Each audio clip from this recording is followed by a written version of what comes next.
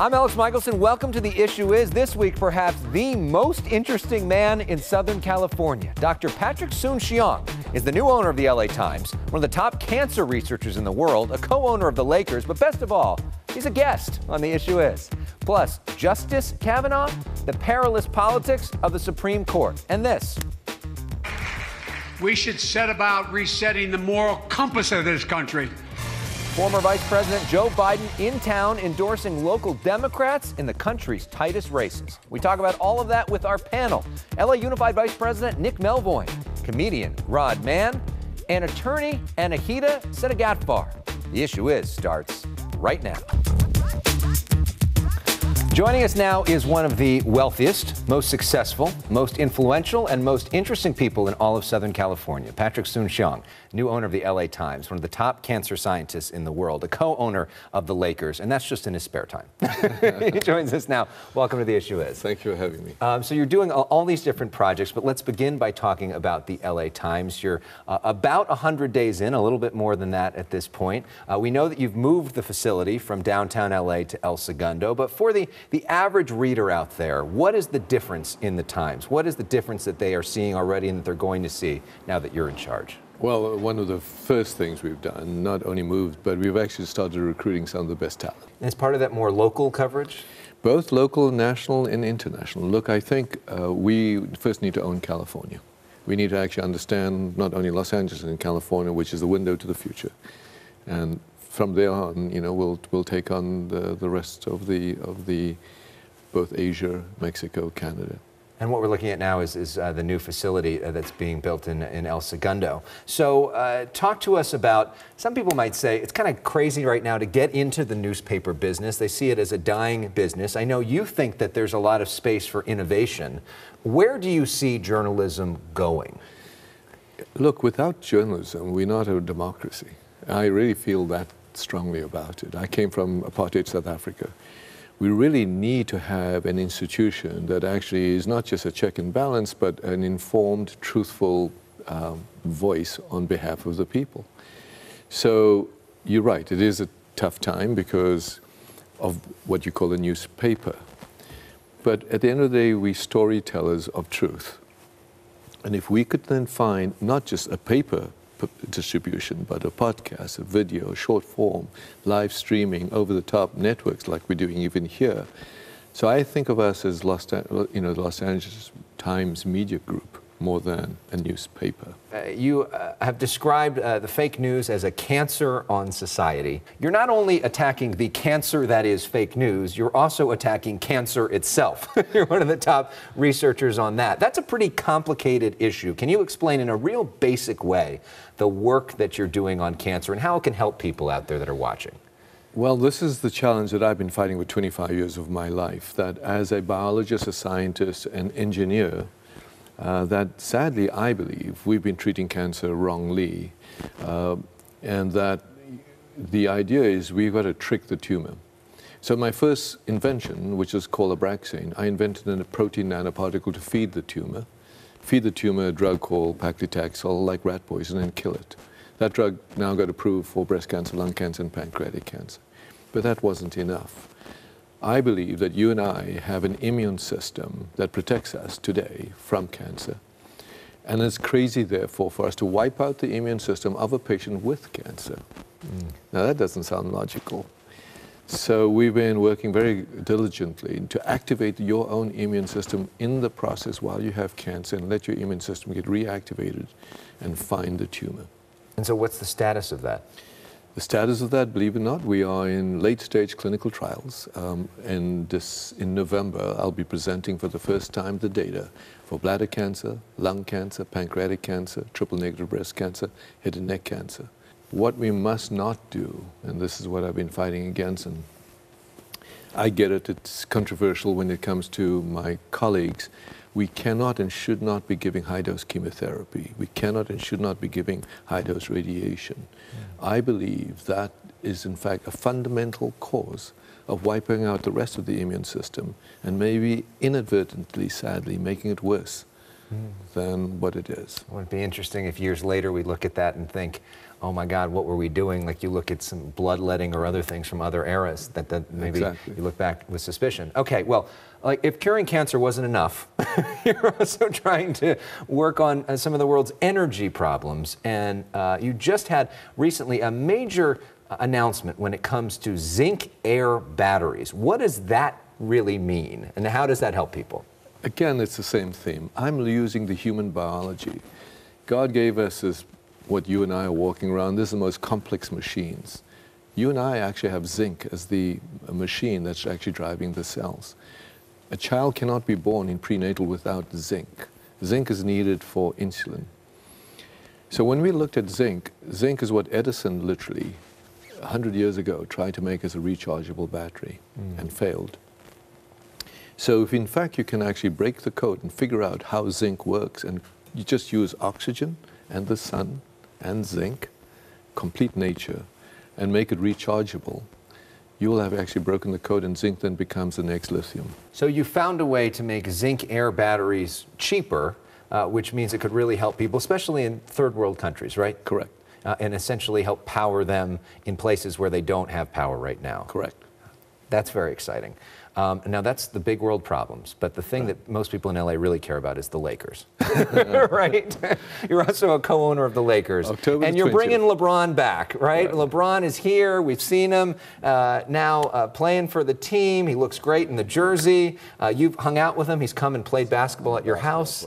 How does LeBron change the equation? What do you make of LeBron being here? Well, as I said the last time we talked, right, I think LeBron will definitely change this franchise.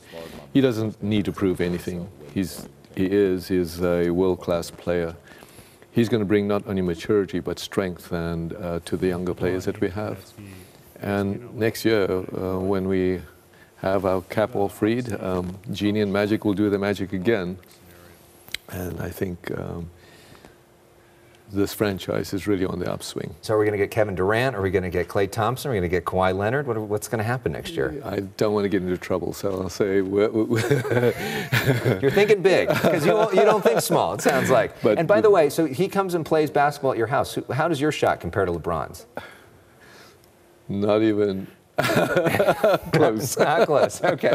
We do something on this show called Personal Issues, where we get to know you a little bit better. We've talked big issues, but now we want to talk sort of a little bit more about you. So we're going to put 30 seconds on our clock, and here we go.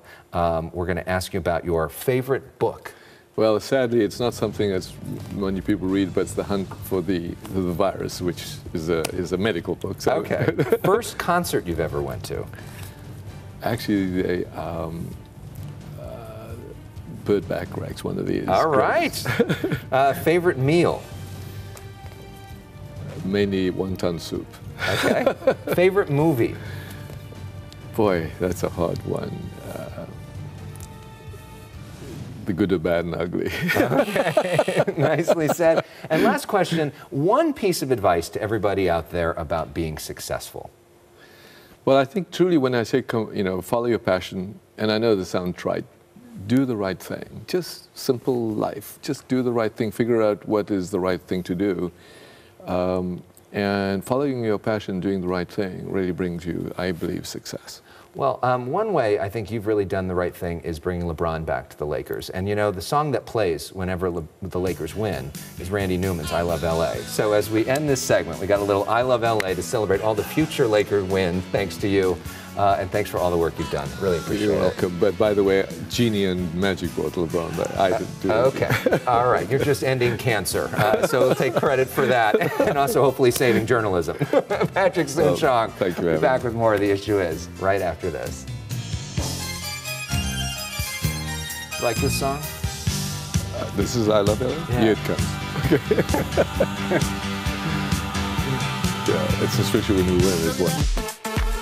Some new music from Shawn Mendes and Zedd on this busy Friday news night. Let's welcome in our panelist this week, Nick Melvoin, the Vice President of the Los Angeles Unified School District. Nick is a proud Democrat who was elected in 2017 to help lead the nation's second largest school district. Anahita Sedaghatfar is an attorney for the Cochran firm in Los Angeles. I got the name right. She frequently appears as a commentator on TV, including on the Fox News channel. And our returning champion is Rod Mann, He was the winner of Last Comic Standing on NBC. Rod will be appearing at the Ice House at the end of October. Welcome to you all. The big story of the week, the big story really of this year, is Brett Kavanaugh looking like he is going to be confirmed as the next Supreme Court justice after all that bitter fight. Still looks like he's going to get the votes. Where does America go from here, Anahita? We are so divided. I mean, this country has never been this divided. And I can tell you that as an attorney who specializes in sexual assault and sexual harassment cases, it is disgusting to me that the issue of sexual assault has become so politicized as we saw happen here.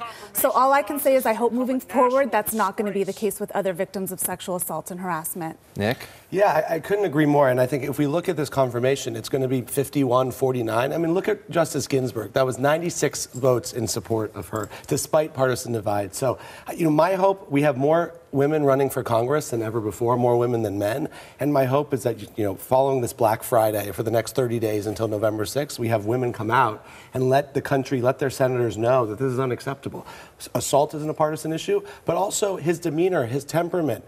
He's a partisan hack. And even before the allegations that came forward, the very credible, extremely believable allegations by Dr. Ford, we have tens of thousands of pages of documents from the Bush White House that he never divulged. And it really, his conspiracy theories around the Clintons, it's just, he's not fit for the Those are fair, that's fair game to talk about, though. But when you're talking about sexual assault, and the Democrats and Republicans, in my opinion, are both guilty of this. They have politicized this. This was not about a search for the truth. I think, yes, the Democrats did delay. Feinstein could have released this before and kept her anonymous. And the Republicans could have said, look, let's do an investigation. Let's not rush this through just so we can get our candidate on the bench. And that is insulting to me as a woman. Rod? Oh, man. I just say trust. We're dealing with trust, man. You can't trust a dude who say he drunk a keg and never tried to tongue kiss somebody, because I have. Justice John Paul Stevens, who was on the Supreme Court for years, said that he doesn't have the temperament to go on the court. Rod, what do you think about that? Well, temperament is, you seen within the trial how he was, a little belligerent. I always feel bad for the spouse. The spouse has to sit back there and look like, he do drink a little bit, but she can't really say that because then it'll go all wrong. So I think the spouse should be out of it. But no, I just think Kavanaugh, he's gonna get approved. But I just think he's like that. When you go to the grocery store and they have that bread that be on special, it's the manager's special, and it be in the corner by the employee's interest.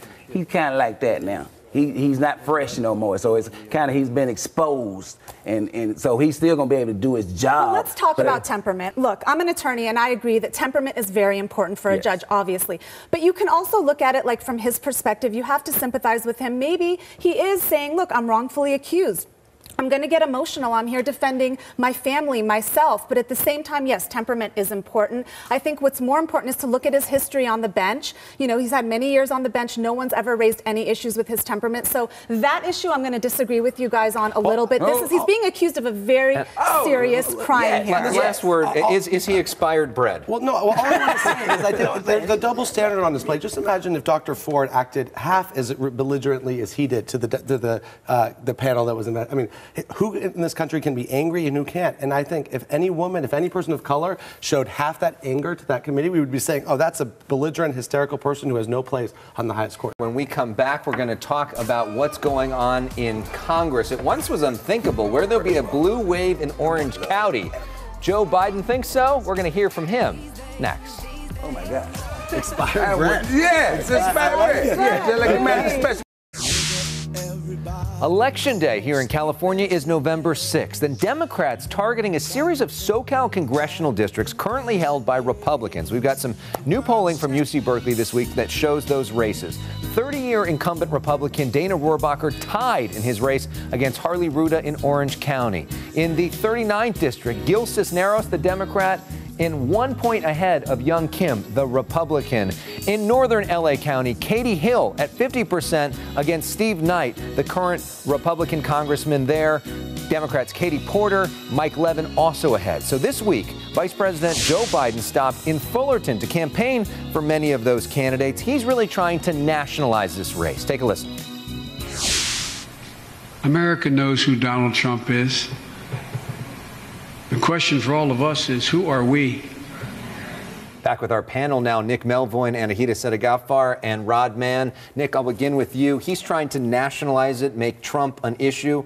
Is that going to work? I think it will in Southern California, especially after the Kavanaugh confirmation. We have congressional districts throughout the state, and especially SoCal, that Hillary won. The demographics are shifting, and I think, as we were just discussing, we have women who are coming out in higher numbers who are going to say enough is enough. We already have a sexual assaulter in the White House, now on the Supreme Court, and this is the way that the House is the check against this administration. Rod, you travel the country, yes, sir. And you say there's a very different feeling in a lot of different places. I mean, if you go to certain places around the country, South, some place in the Midwest, there are some people who think America is doing great. But you stay here, you say, oh, this is all bad. So we got to, like Obama said, we can't boo, we got to go vote. Because if you don't like what's going on, we got the paperwork on Trump. We know that's not a good deal. Yeah, we want to send that back. You know how you don't even want to buy the warranty. You want to say, no, I don't want no warranty. So, But women, let's not forget though. Let's not take it lightly. Women are an important voting bloc. Yes. And the question really is going to be, is this a referendum on Trump? Not just the California midterms, but throughout the nation. And now with Kavanaugh, you have to ask, are women going to feel alienated? The counter to that is, if you're a Republican, look at all the stuff that he's delivering. He's delivered 2 different Supreme Court nominees. He's delivered a really strong economy. Aren't you happy? Don't you want to reward President Trump for what he's doing? The base is happy, certainly, but women still, we're in a Me Too era right now. Let's not forget, women are concerned about these issues. I think the other story the Democrats have to tell is that Trump, even for his Republican base, haven't been great for Californians. This tax bill singled out California to hurt taxpayers here. There was no fire relief where there should have been. His anti-immigrant rhetoric, and I do think the changing demographics are going to help. This can't just be a referendum on what's happening in Washington, but California, we still have a housing crisis. We have a gas tax that's on the ballot to rebuild our infrastructure. So it's got to be more about local issues. But it's not, and the Democrats have the better issue. If you look at some of these ads in California, they're not campaigning on, this is my issue, this is what I care about. They're campaigning on, Trump is horrible. Let's vote for Democrats. Let's take over the House. I think that's what the common theme is going to be. I just say, I think as a black man, I just think it's a referendum on white men. Or you agree with me? How about that? It's a referendum on power. I mean, white men. How are white men doing? I mean, white men, you got the record. That's what I'm saying. So all I'll say is that you got to let diversity. You got to let everybody in, and then it's just like cooking soup. You got to put different ingredients in it, man. And that's the problem. It's like white dudes have been running things, and it's just a referendum on, hey, man, it's time to let some other faces and places and ideas get in the room and have opinions. And that's how, and white men having a problem with that situation. And the only irony there is a lot of these Democrats who are running are white men. And so I think that's white is idea. I like you, Nick. You're a good white dude. Yeah. We had a great live talk, and we have learned. We read the Jewish Journal together. We did, actually. I think we got a new subscriber. You can all come together over the Jewish Journal. There you go. All right. A reminder that our show is available as a podcast. Just search for The Issue Is. Speaking of all of that, up next, the politics of Kanye West. Is he really helping the president? Stay with us. He's in the second place. We were laughing at the whole, no people, it's all the... They bullied me backstage. They said, don't go out there with that hat on. They bullied me backstage. They bullied me. Kanye West closed out the premiere of Saturday Night Live wearing a Make America Great Again hat, earning boos from the crowd. He criticized the cast for their portrayal of President Trump and again hinted that he could run for president in 2024. Back with our panel, Nick Melvoin, Anahita Sedaghatfar, Rod Mann. So big question of the week, or not really the big question of the week, but a question of the week. Is Kanye West helping or hurting President Trump, Rod? I mean, Kanye West is a rapper and a producer. And that's what I take him as, a rapper and a producer. He's not, that's just all for bring light to Kanye. So yeah, I think he's helping because some people would say that the way Kanye has been treated since he's, said he supports Trump is really the reason why Donald Trump got elected. People are attacking him, they're threatening him, they're bullying him. That is not what our country is about. Yeah, because Trump is really the arbiter of great political discourse. But I think that I actually do agree that he might be helping, because I think this conspiracy theory you heard on SNL, conspiracy theory about Democrats pulling black men out of homes for welfare. The Trump voter likes those conspiracy theories and thinks, to your point, that's why we had to elect the self-made man that is Donald Trump. So Kanye says that he wants to run for president. Who do you think is a better presidential candidate, Kanye West or Donald Trump? I'm going to have to go with actually Kanye West, because I can't say that anybody would be worse than, That's a tough one. I mean, I have to plead the fifth on that. At this point in time, neither I go down and say no. You do get Kim Kardashian in the White House. Yeah. Well, a lot of people might like that. A lot of men might like that. All right, well, that is all for this week. I'm Elex Michaelson. Have a good night and a great weekend. And most importantly, go Dodgers.